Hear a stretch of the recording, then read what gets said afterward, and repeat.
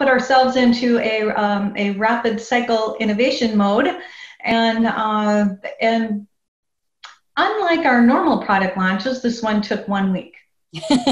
That's incredible. Yeah. How did you guys do that? Well, we didn't do it alone. Right. We have the architecture and infrastructure of a real-time location services, IoT services platform.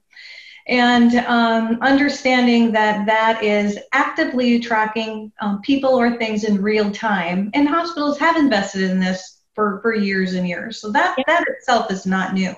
Right. But when you take and apply it to what we're facing in the healthcare industry today, we partnered with a company also in the industry, Prompt.Health, and they did the software application to specifically monitor patients and healthcare workers in like hot zones, if you will.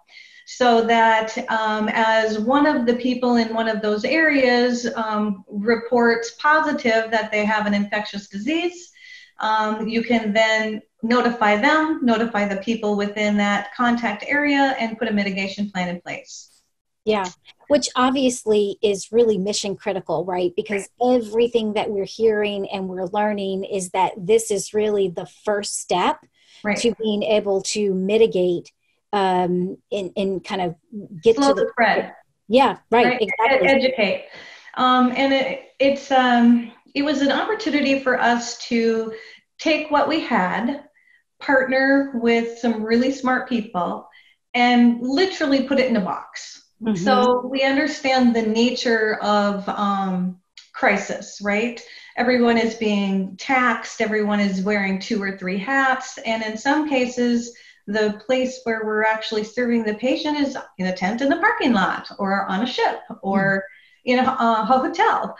And so how can you take some of that hospital infrastructure and move it to that space? So the kit was put together, and it really makes the end user able to literally open the box and set this infrastructure up within an hour or 2, and to begin capturing that data that quickly and using that data to make better decisions.